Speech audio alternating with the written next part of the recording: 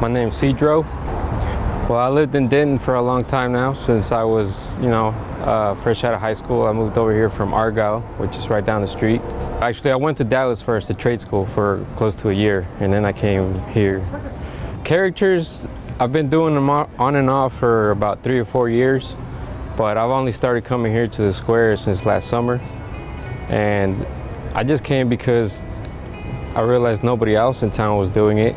And every town, major town, like you hear about people setting up in the square doing stuff like this, caricatures, all kinds of stuff. And I figured, since nobody's doing it, I'll do it. It was, I think, a Saturday night. We were just kind of walking. I think we were going to go to LSA Burger. And then we saw him and I was like, oh, that's really cool. So I told my boyfriend, hey, I want to get a cute caricature of us. I was out on the square towards the beginning of the semester with some friends getting dinner, and we saw a sign that said free caricatures, so we decided to stop and check it out. I've been into art all my life. As long as I can remember, I've always liked to draw and paint and everything. I do all kinds of art stuff besides caricatures. My other favorite thing to do is spray paint art.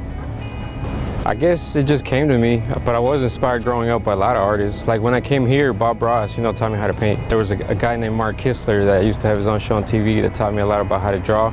He was one of my heroes. And that's when I first started drawing cartoons, is when I was watching him on TV. I like to draw in black and white because it's like the traditional way to do characters is black and white. And it's also quicker, which I try to be as fast as I can.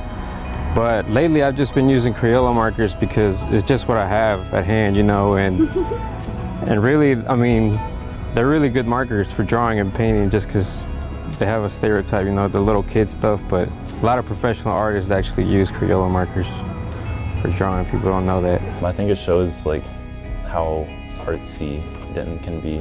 My family's always been real supportive of me, with my artwork and stuff. Ever since growing up, they always knew I was going to be an artist. Denton is all about the DIY scene, so I think that it's really good in the art field with it. There's always art shows, there's always film festivals, everything like that going on in Denton. So I think it was like a little novelty item to add to the whole scene itself, especially on the square where it's just right there.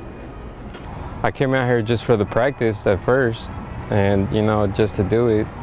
But now that I've been out here and I see the reactions of people, I really like it. It's a good atmosphere. I've met people out here that are my friends now that set up out here with me, and I like it.